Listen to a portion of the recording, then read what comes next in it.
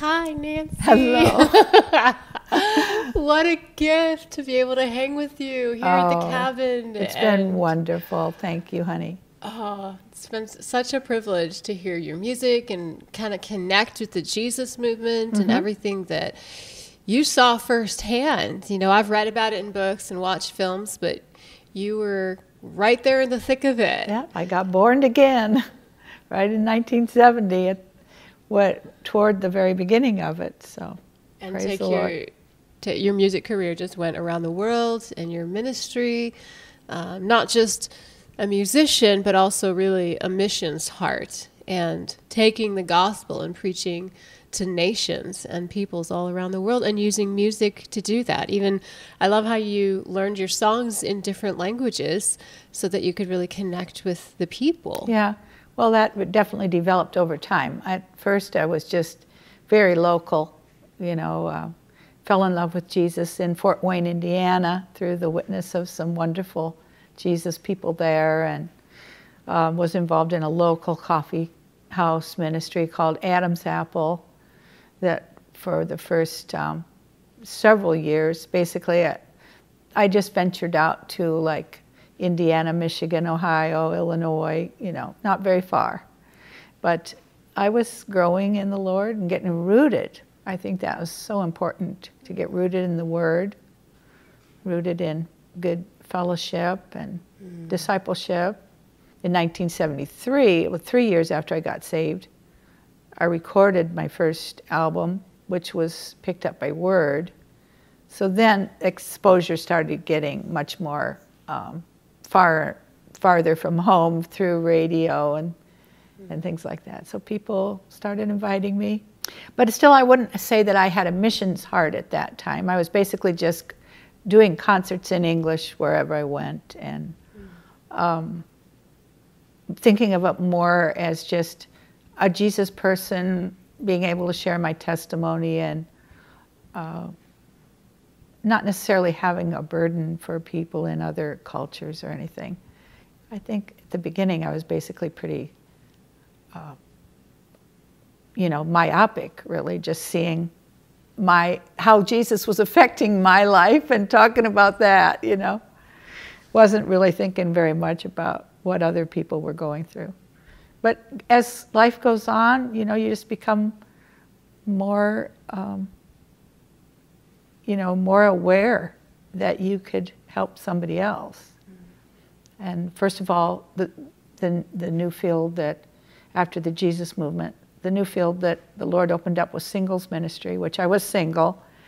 And so the Lord was really dealing with me about that, and gave me a burden to minister to people in a specific field of singles. And so kind of for the first time in my life, I really started writing a song from somebody else's point of view. Although that actually had happened to me once before, during my more self-centered writing stage. I read a book written by Johnny Erickson Tada, and wrote a song for her called Johnny's Waltz. Aww. And it turned out she was a fan of the Evergreen album and had those songs, you know, all going through her head. Wow. When she was making that film of her life that was called Johnny. Wow. She used the Evergreen album as part of her escape from the pressure of it and refresh and stuff. How cool is that? I found that out, you know, after I wrote her that song. But other than that, I really, for maybe a good, 10 years at least, basically just wrote about me and Jesus and what was happening in my life and the changes that were happening in me. Wow. And obviously there's been this kind of metamorphosis that we all go through, and then the Lord gives us vision for other ways that our music can be used. How did that happen for you? Well, for me, I went through a very painful transition time at the end of the 70s into the early 80s. It seemed like the anointing to minister to young people was lifting off of my life. And the young people that were coming forward at that time were just a different group that I didn't relate to as well. And it wasn't like the Lord immediately told me what to do about that either. There was a good long stretch there for maybe 4 years where I felt like I'd sort of outlived the will of God, and was really struggling emotionally with that. And then, but I was faithful to continue to sing and minister the best I could. And then he brought me in contact with a guy named Mike Cavanaugh from Elam Bible Institute that started a singles ministry called Mobilized to Serve. And Mike invited me to sing, and he preached a message on undivided devotion, which just revolutionized my life. It's like I got saved all over again. I just decided, I was single, but I had been single in the sense of every year I would pray, okay, Lord, I give you 12 months to find me a husband, kind of a thing. Yeah. It wasn't an unconditional surrender, but I did surrender unconditionally to the Lord, and I made a decision whether I get married or not. I'm going to serve you with no strings attached and no conditions. Mm-hmm. And so that started a new creative flow. And I started to write songs like Single Heart and Tell Me What Love Is and Every Single Day, and Jesus Be the Daddy in Our House, which were focused on a new field of people, single adults. And that was a maturing for me. Rather than seeing myself as being an artist in kind of a generic sense, I became more like, this is my field of mission, and I'm going to sing with purpose for this particular group of people. Wow. And that was a maturing for me. And it was exciting, because I didn't feel confused and lost and sort of purposeless anymore.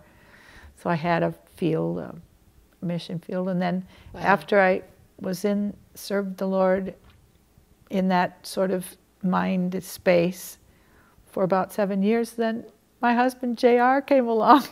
Wow, that And 7-year cycle. Yeah. That's like something kicked in. Wow. It did, yeah. And he came along and we fell in love and served side by side in the singles ministry and fell in love and got married. And we were married for 28 years almost, and he went to be with the Lord just 3 years in May of 2018. Wow. So, and during that time, he was very mission-minded. He loved missionaries, which scared me. But I went along with his idea of being hospitable to missionaries. And the Lord just really called me to learn to speak Spanish and sing in Spanish and concentrate on that. And so ever since the early 90s, I've been studying Spanish. Wow, and now you've been all around the world. I've been in 37 countries. And since I realized I could sing in Spanish, then I eventually got the idea, well, maybe I could sing, in other languages. And so, like, everywhere I went, then after that, I just asked them to help me translate one of my songs. Wow. Or several of them. And you're still, one thing I found was just really beautiful is that you're still a worship leader today in your church. Like, you're the main worship leader, and then they, send you when you're, need to go out and minister somewhere. But that is so amazing. Like, the call of God it's like it doesn't have an expiration date. No. Like, we just keep doing it, and like No. he keeps blessing and bringing forth fruit. I love that. You've been so faithful for so many decades. There's so many expressions of music ministry, worship leading is one of them. Kind of like the Holy Ghost hammers it into you over the years of, to survive. I mean, you're out there on the road, you better be learning from the Lord as you're going along, what works. Yeah. And so he's been very faithful to train me all along the way. Uncharted wilderness stretches before you, and you thrive on going where no one has gone. Still it gets lonely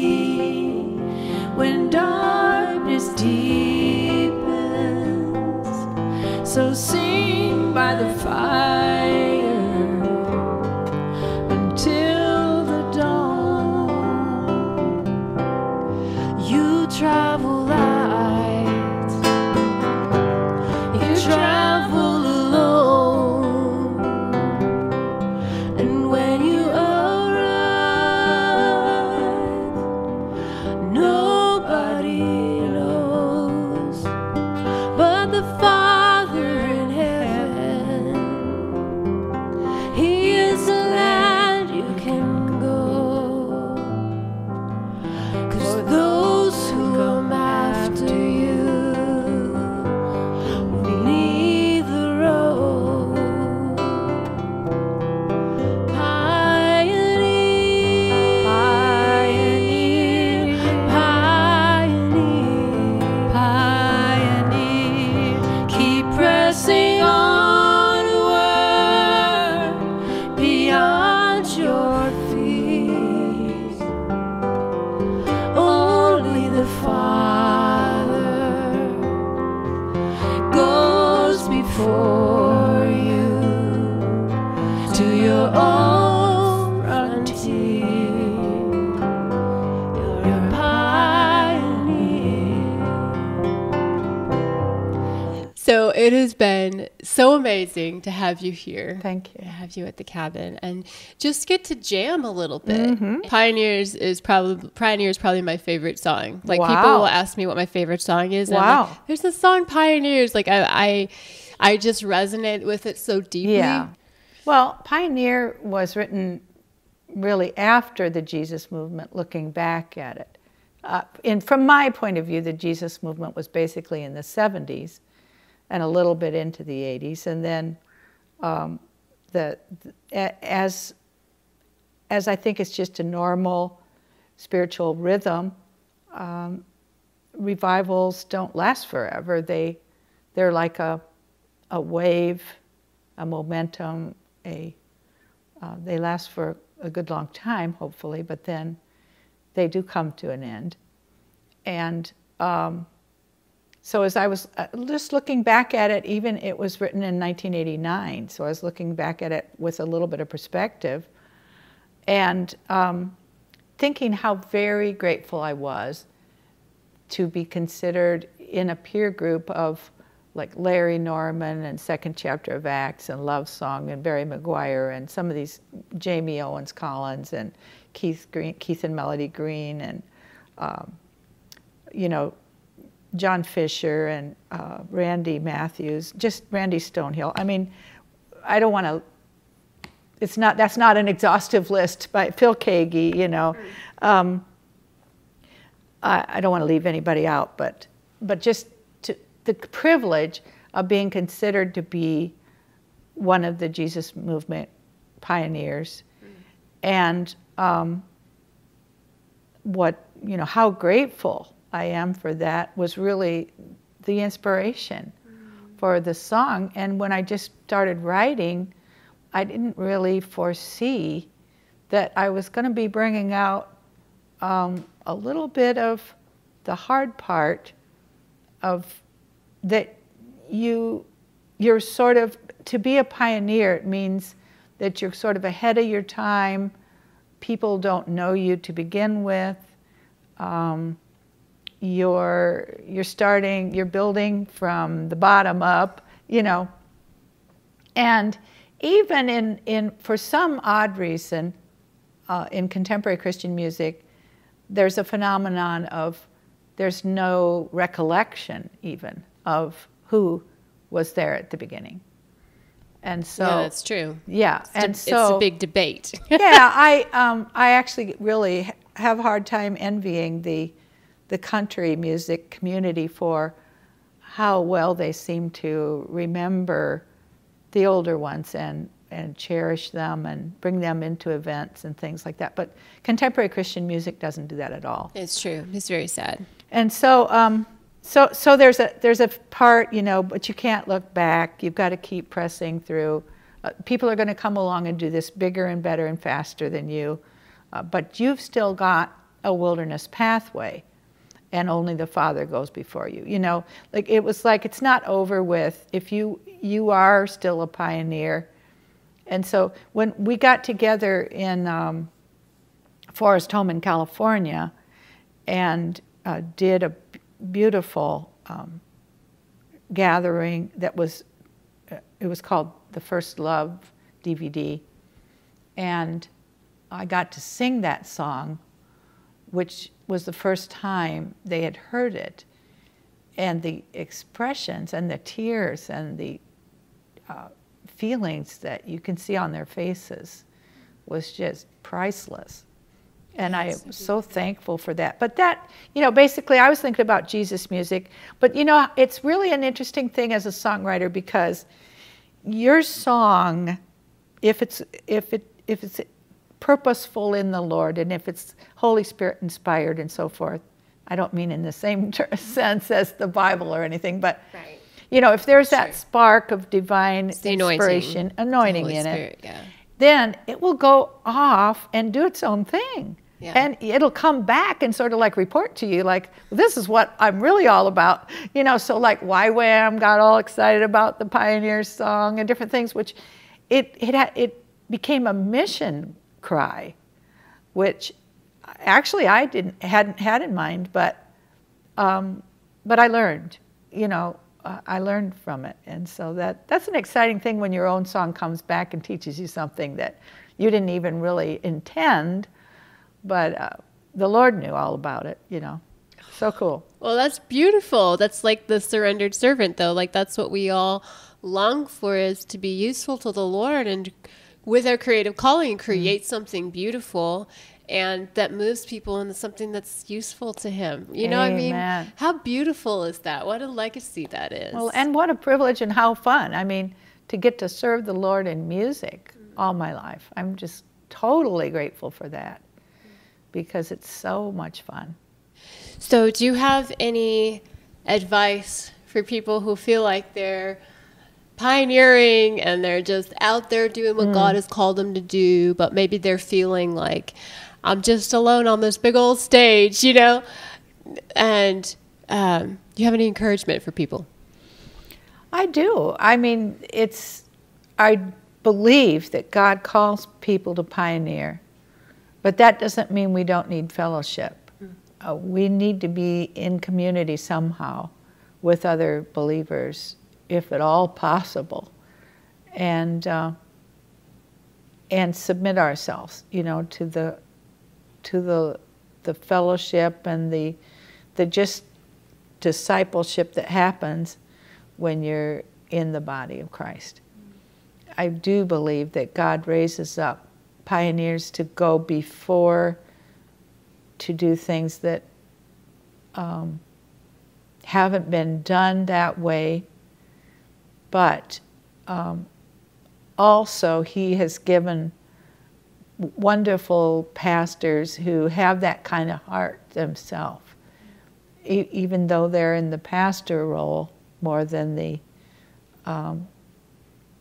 evangelist role or the prophet or the, you know, person who's always pushing the edges.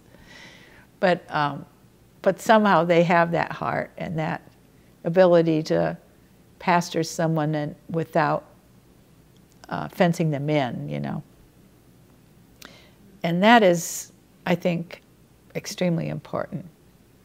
If you're a pioneer, you should, you know, have some kind of way that you're connected to the body of Christ, some kind of mentor, and you definitely need some prayer warriors. All these different aspects of community. You know, community is way more than just having a potluck dinner right after church, right? Yeah. It's like these, I love what you're saying, it's strategic ways that community enables us to do what God's called us to do. You know, the idea of having a soul friend, having mentors, having prayer covering, having pastors in your life who understand your calling and your unique anointing and being able to release you and back you in that. Like all of those are aspects of community. Yeah. Like even someone who's called to music and going out and being on a stage, it's like having aspects of community around you is from what I'm hearing you saying, it's so vital and Yes. something that you encourage other people to I do, definitely. I develop a prayer covering. And then I think you, to me, are a shining example of someone who has a very artistic and bold and ambitious. You have a holy ambition that the Lord has given you, but it's tempered by reality and practicality. So you have learned to, I think there's pioneers out there that have never really done anything because they have a certain vision, and until it just drops in their lap, divinely, supernaturally, they're still waiting on it. I have so been there. Yeah, and I think that as we are willing to work with the financial and other logistical realities of life, for example, family. I've been pioneering Christian music for 51 years, but there have been times when marriage and child rearing and caregiving of my father and different things have brought more of a structure of I have less time to just run off and go to Pakistan or something, So there are those times, logistical, practical, family responsibility times that I think the Lord wants us to honor. But thank God for the freedom that He gives us to express our calling. But if we can find a way to practically get started in some way, rather than just waiting for it to supernaturally drop in our lap, I think that's what you have done so beautifully. There's certain things you'll never get until you get started. Yeah. And it's that moving forward, and like you were saying, those seasons of how you learn to know the Lord better because you're moving forward. Mm-hmm. And sometimes those moving forward places are not easy. They can be very humbling. Yeah. But we approach it with excellence, a spirit of excellence, and do it with all our heart to the Lord. And He loves that. I think it's one of the things I've learned is that it's so much more important to be strategic than to be like famous. Wow. Could you say that again? That was Yes. really good. I believe that God does give fame at times. He opens the door and He gives fame and He uses that for His purposes. But fame is fleeting.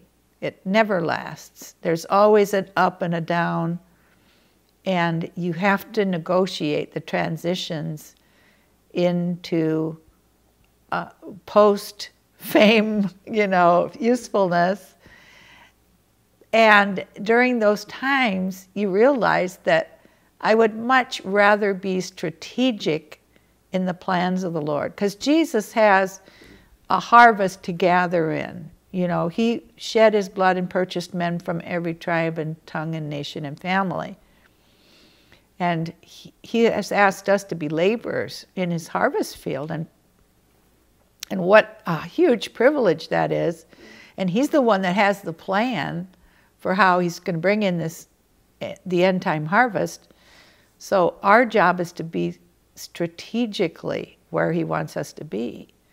And so fame has very little to do with it. I mean, it may come into it or it may not. So, but to accomplish His strategy, we do find a wonderful satisfaction that's actually better than fame. Because fame, although it's exciting, is also very difficult, and it's a trial of its own, because there are many unclean spirits that you have to fight, and there's very little time for yourself. You get exhausted.